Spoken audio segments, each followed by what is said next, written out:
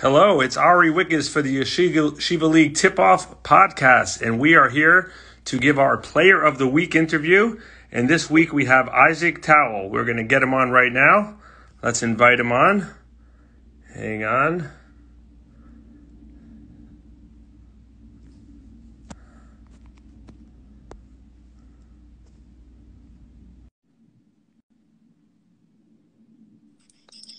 Hi. Hey, there he is. How you doing, Isaac? Good. How are you? Good. So let me just give you a little introduction here. This is Isaac Tawil, the senior star player for the YDE Thunder. He is our Player of the Week, our name to know for the week, and pleasure to have you. And thank you for joining us. Or when I say us, I mean me. Thank you. Thank you. Thank you for having me.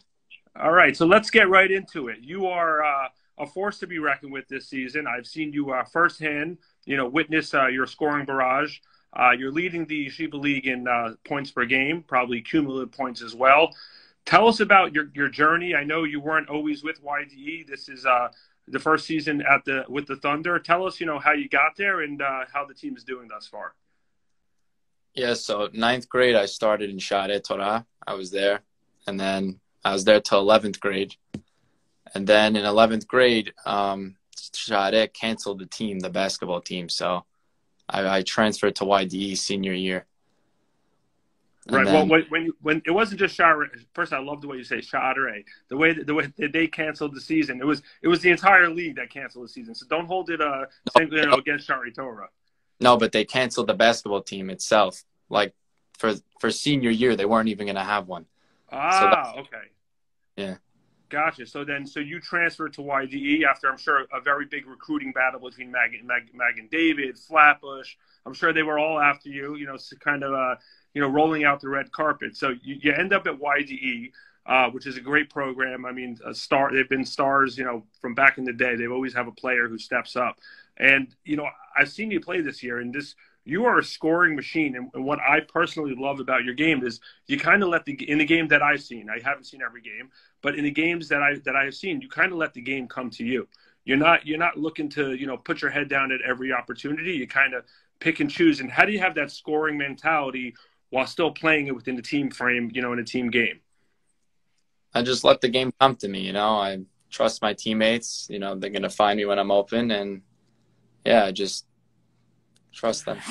You trust them. That's good. Trust is important, not only in basketball, but in life as well. So that's something good. So we have to harp on one game. This was, I think one of the first games of the season. You had a triple overtime thriller against Waterbury, I believe, and you guys scored 69 points according to my crew who does all our research, which is me.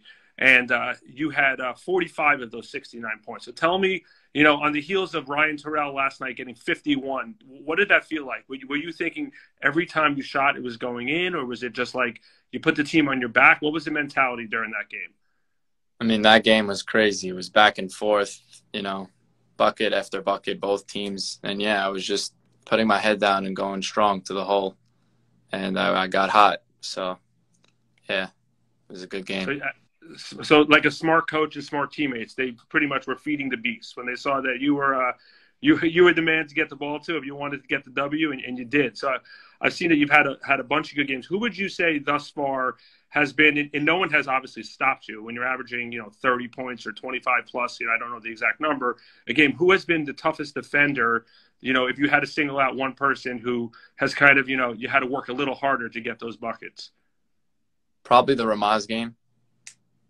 Gotcha. I think the kid Dabe guarded me. Right. Oh, yes.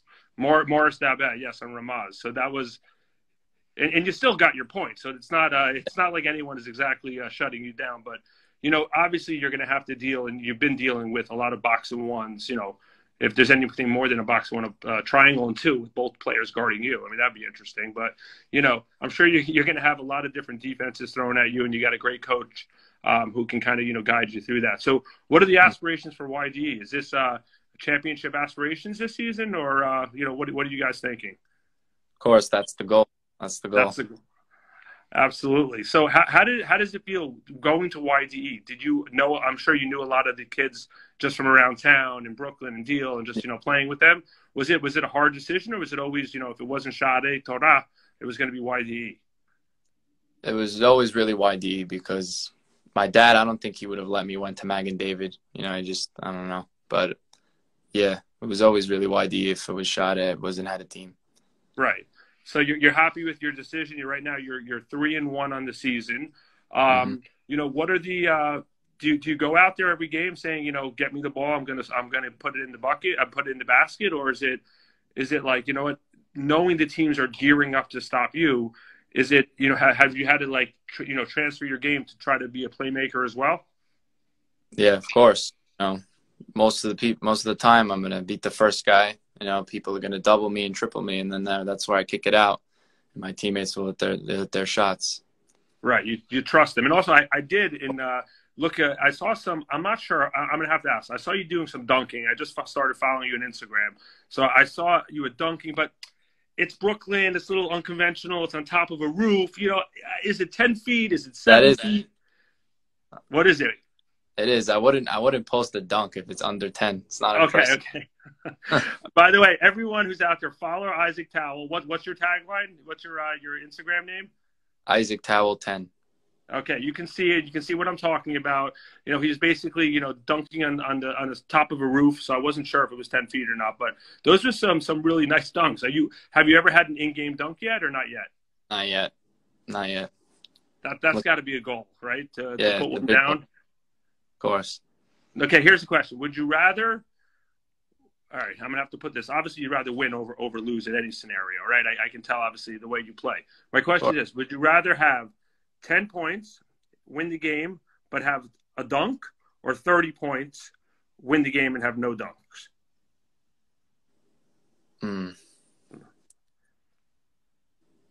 That's a tough question. You know, I just thought of it right now. It wasn't even part of my research. I'm just like, because I understand. Look, I'm physically challenged. I'm 6 feet, but I'm Jewish, and I have no Syrian blood in me, so I'm definitely not dunking. So, you know, to put one down has got to be an unbelievable. Yeah, probably 10 points in the dunk because we got the win and I dunked, you know? Right. Okay. I'm gonna have to agree with that. I think to get the crowd and get, you know, that's something you'll always have. The 30, 40, 50-point games, I mean, you'll probably have in your future. So, you know, there's definitely an opportunity for that to happen. Well, you know, listen, thank you for joining us. Really happy that you were able to come on. I know there was a lot of media requests and you decided to go with Yeshiva League Pass here today. So thank you for that. And we're gonna continue following you, and you know, hopefully you follow the Yeshiva League podcast, the Tip Off podcast, and you know, we're gonna do great things all year. And we wish you nothing but hatzlacha in the rest of the season, and keep up the work. Thank you. All right, take care, Isaac. Okay, bye.